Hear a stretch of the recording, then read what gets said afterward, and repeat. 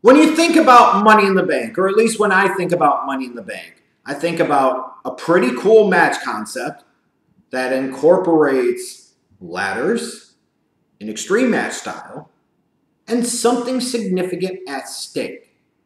You get those kind of elements there, it typically can make for a good match. It's really, really hard to have a bad Money in the Bank ladder match. It's happened, but it should be, in theory, really, really hard. But when you talk about the WWE today and how often things are just really one gigantic waste of time, and when you think about in general just how so much of it and what they do has no purpose and no meaning, at least you could say, like with the Royal Rumble, the Money in the Bank match means something. It has significance. There's a purpose for why it happens. The story itself breaks down fundamentally to whoever wins gets a shot at a future world title.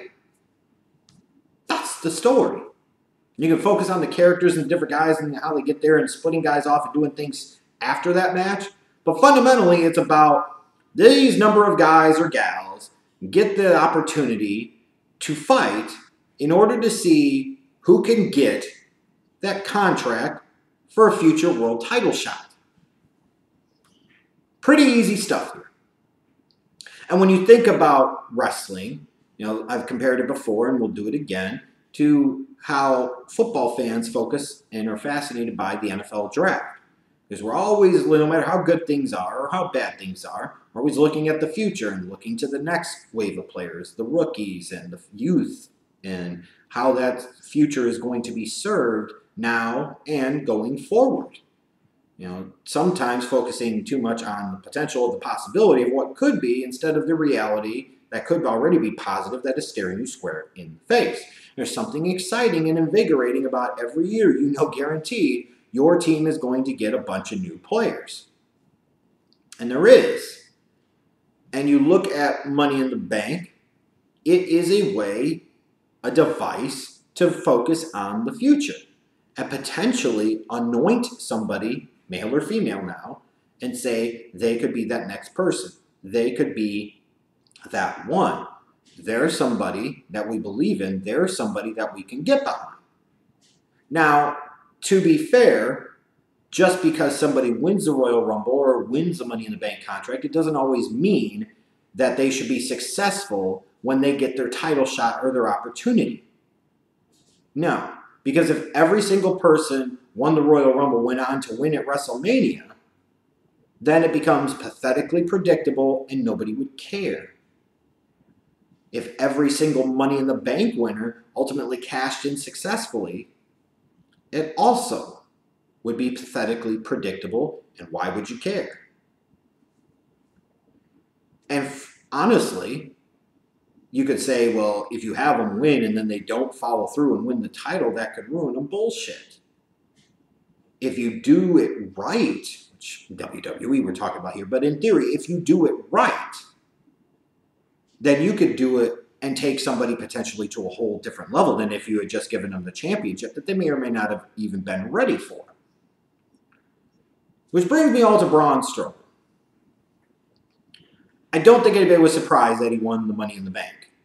The writing was on the wall. It was clear for everybody to see. And frankly, for the WWE, it was the right decision. He's kind of that next man up. They've focused on him a lot. They've given him a lot of attention. So it's only right that they would try to cement him as a top guy and validate him as a top guy. Because I think there are enough fans that have gotten behind him enough to view him as a top guy. So cool. It works on so many different levels. Especially if you're thinking long term. Roman Reigns is your real top guy. You want people that could be viable opponents for him. Braun Strowman is believable as an opponent for Roman Reigns. Braun Strowman is a guy that fans might want to see fight Roman Reigns. And when they've done their program before, it was a feud of the year type of situation. Did a lot of cool stuff with them, frankly. So now Braun has the briefcase. And to me, when you look at Braun, he's different compared to a lot of the WWE roster. And he's different compared to a lot of the previous Money in the Bank winners. And as a result, the way he should be Money in the Bank as a contract holder, and the way he should cash in should be entirely different. We know so often that a lot of times it's the heels that win the Money in the Bank contract. Not every time, granted, but a lot of the times it is. And we know ultimately that the vast majority of them are going to try and catch their opponent in a downtime, catch their opponent when they're beaten, beat up, hurt, and try to attempt to cash in successfully there. The contract kind of beholds itself to being more beneficial to a heel carrying it, especially with the way the WWE has presented and featured that Money in the Bank winner over the years. It's a slimy way to get a world title, so a slimy character should potentially have it. Based off of the way the company has presented it, it makes sense. But it doesn't make sense for a Braun Strowman. Braun Strowman in no way, shape, or form should be a slimy character at this point. In no way, shape, or form should he be trying to take a shortcut. Should he trying to be slimy about cashing in and getting his first world championship? If anything, because of the character, the way he's presented, what he's about, get these hands, and beating people's asses consistently, if anything, he should want to take the long version to the title with that Money in the Bank contract because he freaking can. For that character, the way he's presented, that's what makes sense.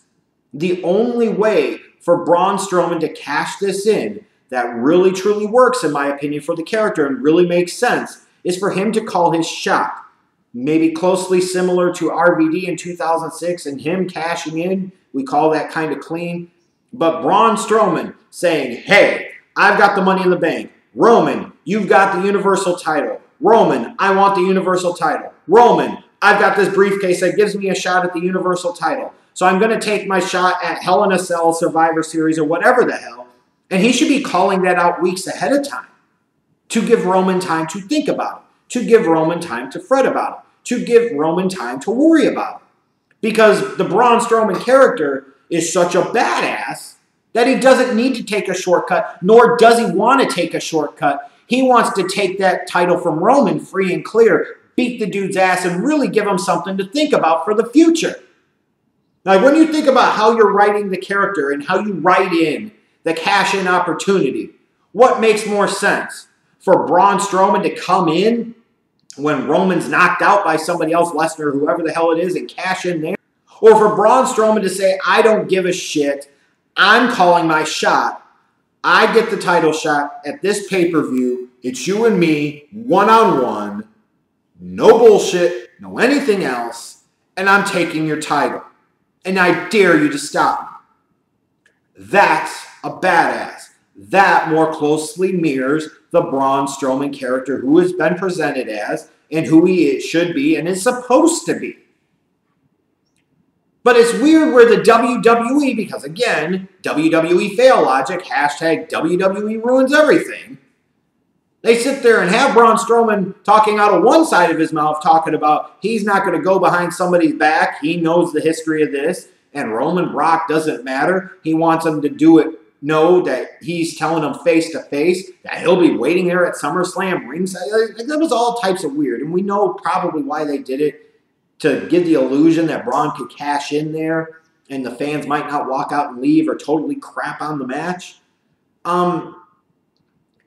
But he's sitting there telling you he's going to do it face-to-face, telling you that he's not going to cash in like everybody else, and then you're presenting him in a way where he's acting like he's going to cash in like just everyone else. You did it the same next night on Raw. And before you had the Hounds of Justice, the Shield, come out and skippity-skipped and whoop-de-woo, and people got all types of excited about something that's not even nostalgic. It's not that hard. It really isn't. You've presented Braun as a guy that doesn't take shortcuts. You presented Braun as a guy that you're supposed to really take seriously, a big-time monster. Hence, you call it the Monster in the Bank contract when he's got it. What the hell is monstrous about him acting like basically every other Money in the Bank winner? The only solution, the only viable option here is for him to cash in clean, for him to call his shot, to do it weeks ahead of time. And then when you get to that moment, he wins successfully.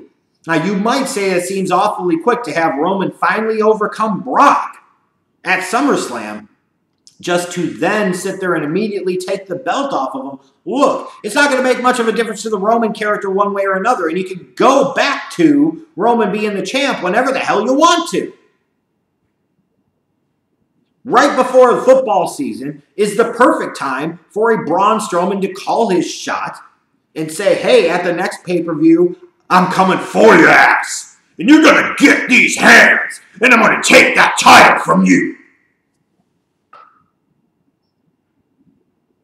That's how it should be done. He should be cashing in clean, calling his shot ahead of time, and then cashing in successfully. And then later on down the road, you want to take it off of him? Do that. But it should be really, really hard to screw up how you have Braun Strowman cash in. And yet there is an imminent fear of doom and gloom on my hand that believes that the WWE is going to do just that with Braun Strowman. Because right now, they're talking out of both sides of their mouths with this character. He doesn't want to be like everybody else has done in history pretty much, but yet he's acting like it. And that makes no damn sense. Have him cash in clean, call his shot. Not that hard, WWE.